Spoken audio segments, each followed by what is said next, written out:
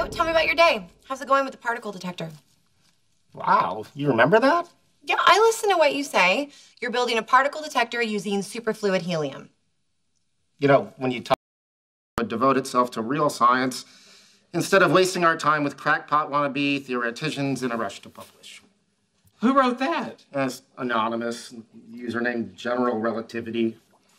Well, I'm responding to it. Don't lower yourself to their level. Look, I am simply going to defend our work, scientist to scientist. And failing that, suggest that his mother enjoys a string of both human and non-human lovers. Sheldon, my name's on that paper too. There's no upside to doing this. He just left another comment. What does it say? Upon review, I've changed my mind about the Cooper-Hofstadter hypothesis that space-time is like a superfluid. In fact, it's inspired me to come up